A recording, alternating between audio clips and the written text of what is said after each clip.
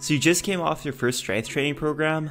Now, what should you do? Should you run another cycle of Smolov Jr. and mess up your lower back and not be able to train for another year? Yeah, no. What I recommend doing before jumping into another program is taking a deload with a pivot block. In a pivot block, you reduce volume, frequency, loads, and use variation movements that you're not comfortable performing. You won't be comfortable training with these variations, and so the load will probably be sub-max. This is a great opportunity to work on hypertrophy, which will help with your strength gains in the long run, and so it's a good idea to run a hypertrophy block alongside your deload. Following this pivot block, you can reintroduce volume, intensity, load, and your competition style lifting into the following block.